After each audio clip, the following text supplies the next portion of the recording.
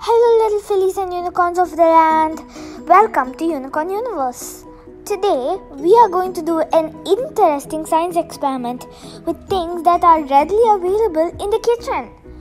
Before we get into the experiment, let us learn a few facts. What are acids? You may have heard the term acid before, and you have likely heard something referring to as acidic. And while you may have a general idea of what these terms mean, it's helpful to understand what these terms mean on a scientific level. Think of beverages like lemonade or orange juice. Think of the delicious tangy taste you get when you sip either of these beverages. That tang is the direct result of these beverages' acidic nature. The reason that these beverages and many other substances are naturally acidic is because they contain lots of hydrogen ions. An ion is a special type of atom or molecule that has an electric charge. A hydrogen ion, then, is one that has a tiny electric charge. Every substance in the universe is made up of hundreds and thousands of tiny atoms, molecules, and ions. When a large number of those are hydrogen ions, the substance is acidic. In food, that means it will have a sour or tangy taste. Lots of other things than food can be acidic as well though. What is a base? Base substances contain lots of hydroxide ions. These are a different type of molecule with a small electric charge. In foods, this means they will taste more bitter. Plenty of things other than food can be basic, however. One everyday example of a base substance is baking soda, commonly used to bake cakes, cookies, and other sweet treats. If you try to taste this, you'll see that it's very bitter. If you rub it between your fingers, you'll find it has a strange soapy feeling. This is all because baking soda has a base nature. We use an indicator to compare acids and bases.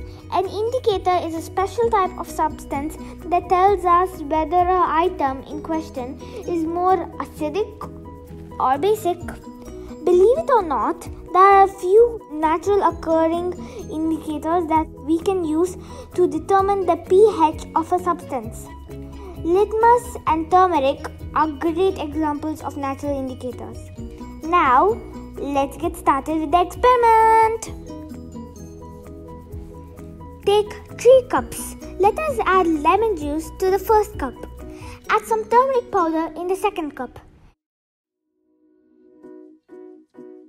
Add some disinfectant liquid to the third cup. Let's add some water to all 3 cups and stir them.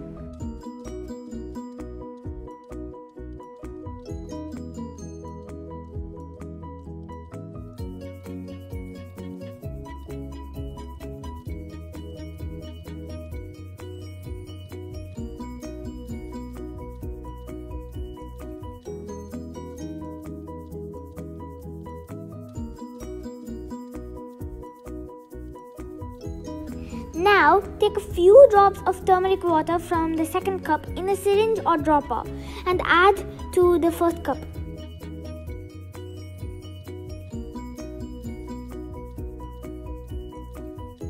Does it change color? No. Let's add a few drops of turmeric water to the cup with the disinfectant. Wow! Can you see the change in color? It is turning to a reddish-orange color.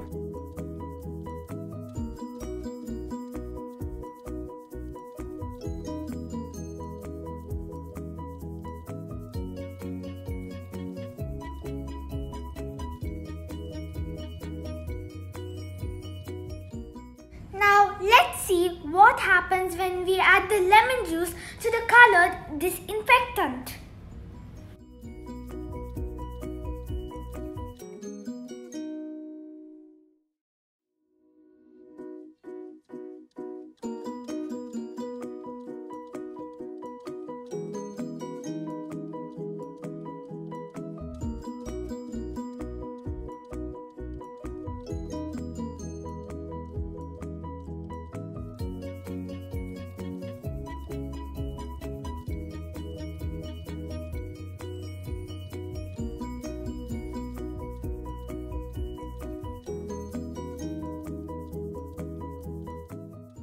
Can you see the color disappearing?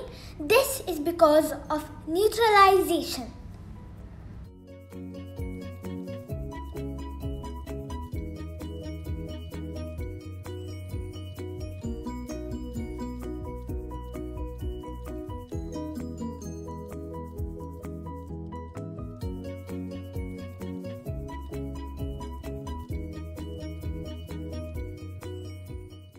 We have a completely neutral solution now.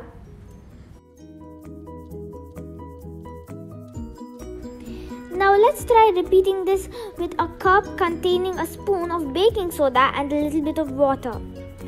Wow! Can you see the color change in this now?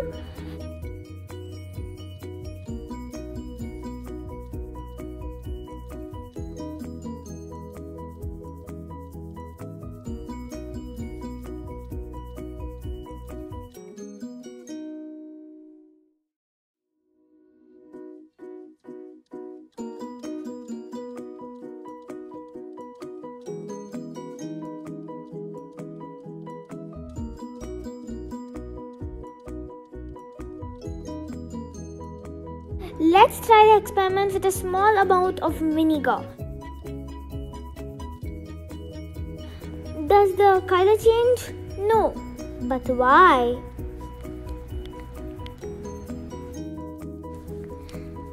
The pH of a solution is a measure of hydrogen ion concentration in a solution. On a scale from 0 to 14, lower pH solutions are strong acids. Higher pH solutions are bases. Now that we have seen about acids and bases, we know why this color changes sometimes and doesn't change sometimes.